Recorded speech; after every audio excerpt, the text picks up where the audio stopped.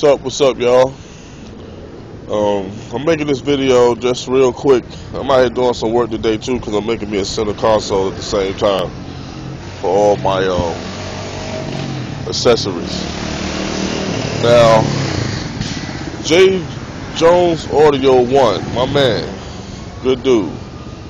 I don't usually make these kind of videos because these are the kind of videos that get motherfuckers, you know, going crazy and saying stupid shit, because, you know, that's usually a better way to do things, but this is just the way I do this shit, because I'm the type of person I will work with what I got.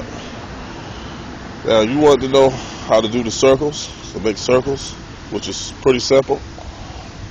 I'm going to tell you what I would normally do is send you over to MB Customs, or I would send you over to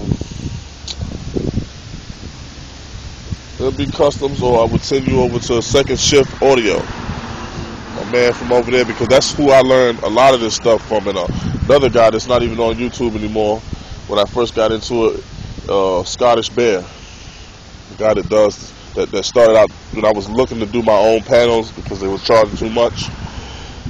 But it's pretty much simple, and I can just show you the basic stuff you're gonna need, and I guess you can catch it from there. Yeah, and yesterday I didn't do the video yesterday because my camera kept going dead. Battery was low, but anyway, let me get down to it. Now, this is what I do. This is what only me myself do. Now, I don't want to get myself put in a position like MB did one time by saying some shit about sealed boxes. I understood very clearly what he was saying, but then on YouTube you always got people that seem to know more than you know about something. It's not even about just getting it done. That you got to do special this, special that to get shit done. You know, we just the type of people, we work with what we got, and we work what we feel comfortable with, and we do things the way we like to do things. It works for us. What up, brother Stanley? What up, man? Yo, tell him this motherfucking band.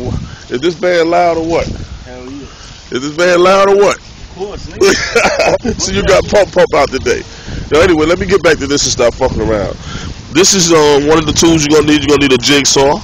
Some people prefer a router. You know, that's how some motherfuckers is. They prefer a router because it makes neater circles. What's up, pump? It makes neater circles. Then you're gonna need a drill with a bit on it. Now, this is not the bit that I would use. You gotta use a bit a little bigger than the actual hole that you're gonna cut, so that way you can get the jigsaw blade into the hole to start cutting your circle. But this is the first thing I do when I make my speakers. I take and go around it with one of these here, a Sharpie. Then I remove the Sharpie because this is the best way I know how to do it. And then I may mark off about this much for where the speaker's gonna sit. I go all the way around like this. This is what I do now. I ain't saying you gotta do it this way, because this is not the way that you should do it. It's about at least a quarter inch away from the hole you gotta cut, because the speaker's gotta sit down, and then you gotta, you know, have room to put your screws in. You don't want to cut it too small. Alright, you don't want to cut it too small. You don't want to cut it too big. You want to cut it just right, so that the speaker will flush down and you will have room to put your screws in. Now, as you can see, it might not come out right the first time, but then there's the second time where I usually do. This is why my holes don't come out perfect, but see, like this one, my holes and shit, they don't come out perfect, but I don't worry about that because nobody's gonna see that. But to a person that wants to do the perfect thing, you know, they usually use the router, and they just do it because, I guess. But you see how that speaker just flush in there? You see how that speaker mounts in there though? And you know, and then sometimes I don't get it good enough. What I do is I trim and trim and trim until I can, you know what I'm saying, get the hole, to get the speaker to flush into the hole. Because like I said, I don't want to get on YouTube and say nothing and have nobody on my page driving me, you know, saying no stupid shit. Oh, that's wrong, that's not the way you do it, it's stupid, it's dumb, blah blah blah. Don't nobody want to see that and hear that shit. I know I don't any fucking way. So back to this here over here. I'm taking best as possible. I'll go around it like this and make contact like this all the way around until I get the circle that I want. Then after I get the circle that I want,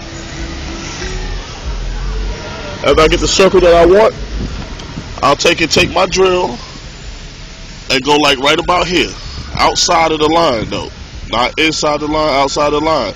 I'll drill down into it, make my hole, and then I'll take my jigsaw, place it inside the hole, and just go around.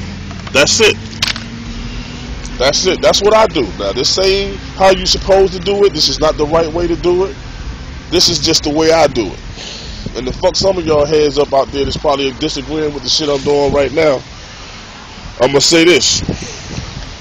One time I didn't have a jigsaw because it broke. That's my boy with the Cadillac truck. It broke. What I did was I took a big ass